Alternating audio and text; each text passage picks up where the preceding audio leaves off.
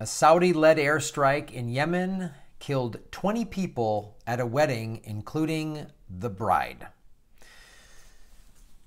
So this is reported by the independent.co.uk, and this is more horrifying news about what the Saudi-led airstrike. We, the United States, are backing them. We've sold weapons to the Saudis. The UK has sold weapons to the Saudis.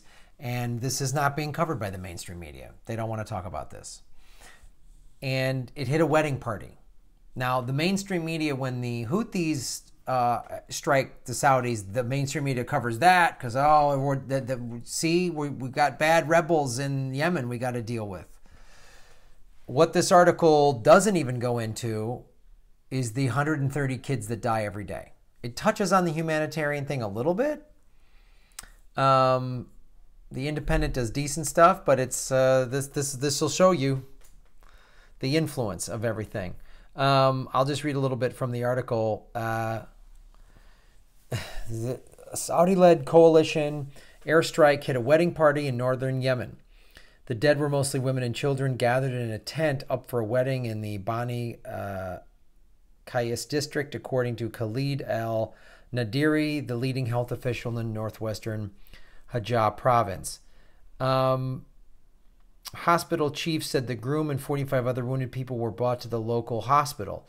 30 of those injured were reported to be children, with some in critical condition having suffered severed limbs and shrapnel wounds.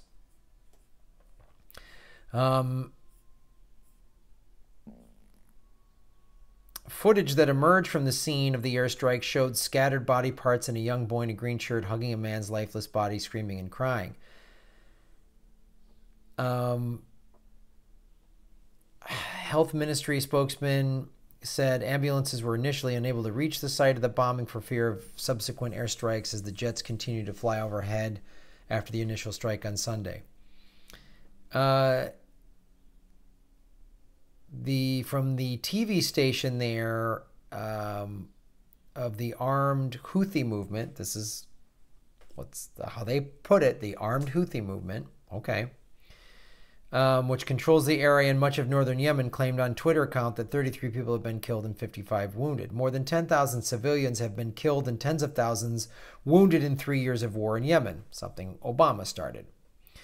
The civil war broke out after the government of Rabdu Mansur Hadi was pushed out of the capital, Sanya, by the Houthis in March of 15. It led to a military intervention by the Saudis and others. Some 22 million people, or 80% of the population, are in need of humanitarian aid. In there is where you might want to put 130 kids die every day. UN officials have accused the Saudi Arabia-led coalition of war crimes and being responsible for most of the killings. Airstrikes have hit weddings, busy markets, hospitals, and schools. The coalition, who do they blame? The Iranian-backed Houthi rebels. See? It's called the proxy war. We're fighting with Iran in Yemen. And Iran is doing business with the Russians so they can get their pipeline through Syria. Yemen, the poorest country in the world, we're blowing up weddings.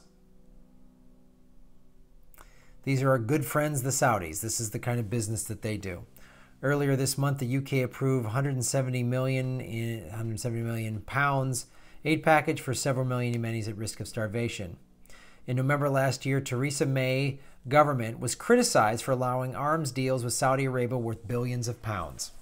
That's why a bunch of Brits wanted Jeremy Corbyn in there. And that's why the UK media, the corporate media, smears Jeremy Corbyn, because he's anti-war. One of the things that helped get Trump elected was he was anti-interventionist. Why are we doing this? Why are we involved in this? The minute he gets in power, the deep state says, you better change your tune, friend, and he does. So if you're a Trump supporter, you better, I don't understand how you can still support this guy after what he's doing. Unless you're just in favor of the pro-war media. But that's the other thing. CNN, MSNBC, they're all hot in the bother to blow up Syria and go to war with Russia and North Korea. But they're not talking about this. Look what we're doing.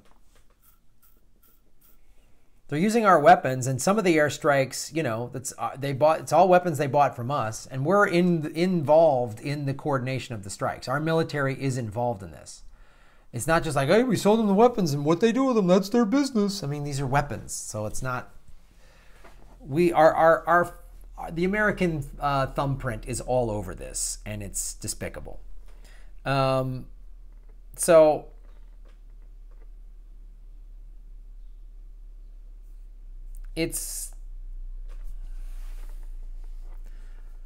Imagine if you went to a wedding and your bride was killed, or just there was an airstrike during your wedding.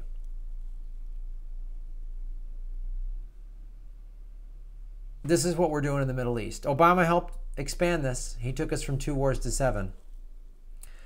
It's why I want to see an anti-war movement, and I'm encouraged when I see the March for Our Lives, and then I hear there's a women's march coming up that is going to be like the women's. I guess the people that organize the women's march are organizing an anti-war march, which I hope happens but it's going to take more than marches on the weekends. It's going to take more than marches on the weekends.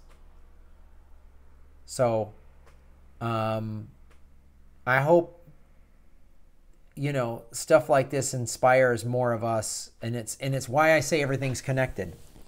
One of the reasons I got an electric car was I didn't want to give money to the oil industry that helps fuel this, because that's what this is all about, is the petrodollar. It's why I try to take public transportation, and even if not use my car, it's why I try to, like, that's what, and those are the little things we can all do, because this is horrifying, and I don't want this done in my name. So I'm going to report on stuff like this because you guys support the channel, and the mainstream media won't. Cut your cable, join Patreon. The money you could be giving to the big cable companies, give to independent news people like myself, whoever else you watch, Jimmy Dore, Actify Chat, Ron Placone, whatever, Abby Martin. Support these people, support all of us, because we're going to tell you the truth. No one's telling me what to say or not to say. Thanks for watching.